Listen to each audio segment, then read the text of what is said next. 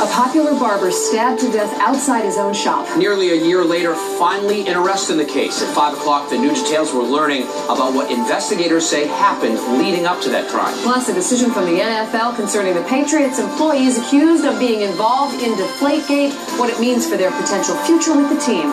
And if you like the sunshine, you are in luck this week. A warming trend with even a chance of maybe a record high by the end of this week.